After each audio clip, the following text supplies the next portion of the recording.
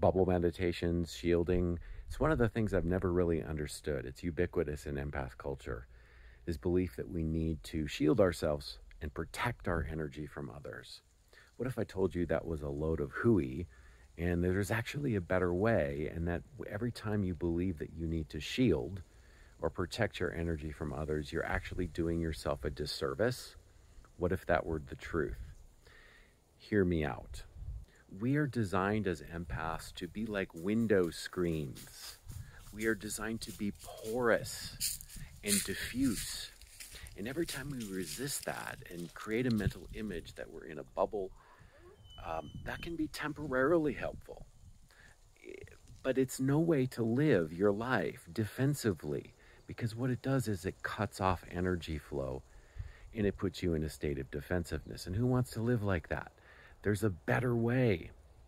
And I teach a better way in all of my programs and all of my work.